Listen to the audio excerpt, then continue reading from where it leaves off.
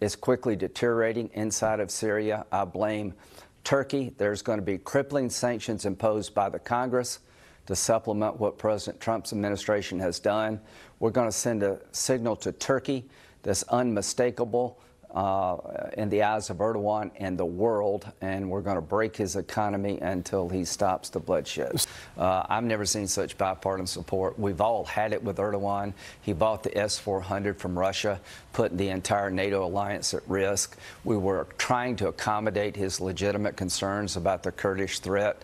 The president had negotiated a safe zone that was working, but Erdogan misjudged President Trump, and he sure as hell misjudged me. Senator, now, what he's going to see is he's going to see a united front that I haven't seen in a long time, where Republicans and Democrats working with the administration are kind of come down on him like a ton of bricks, Iranian-type sanctions, and he deserves it.